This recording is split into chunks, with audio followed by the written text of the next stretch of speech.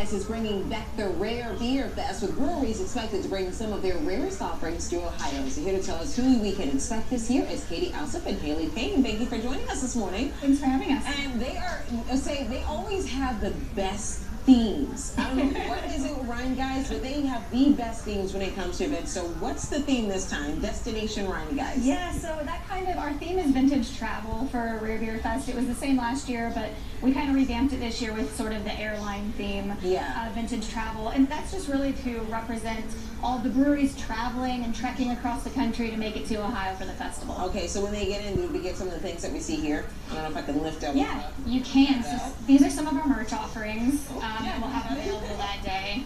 Yeah, so we have the pin, the enamel pin, which is... That pin is really cute. Isn't that cute? Yeah. I like this right here.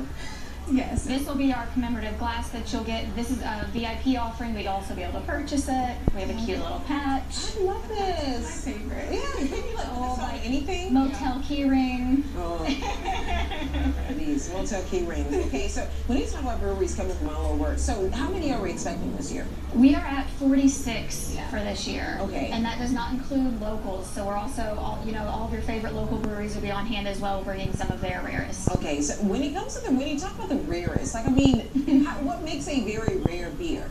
So we see it in a couple of different ways. So a lot of them are rare because they're not usually available in the state of Ohio. Okay. So we reach out to a lot of breweries that don't distribute here. Okay. But secondarily, they're rare because we ask for things that aren't, just sent out to the masses. Yeah. So it's a lot of sours, a lot of barrel aged. I'm sure we'll have a lot of hazies this year with that trend. So just kind of a twofold and rare. All right, so what else can we expect? Now that we'll have the beer there, do we have any other activities going on? Because in Rhinegeist, it's just such a great space. You walk through and it's like something totally different every room you go in. So this is one where we really focus on the beer. Okay. Our anniversary party is kind of our big, thematic activation. This is bringing it back to the beer. Okay. So this will be a little more basic and just, letting the beer shine, letting the brewery shine. You'll get to interact with brewery reps.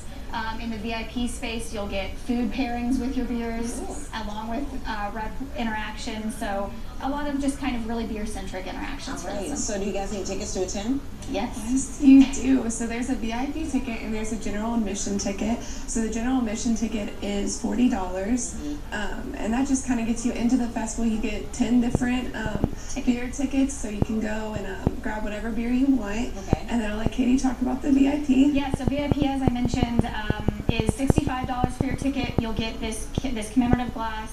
You get the food pairings. You get 4 additional beer samples that no one else in the festival gets.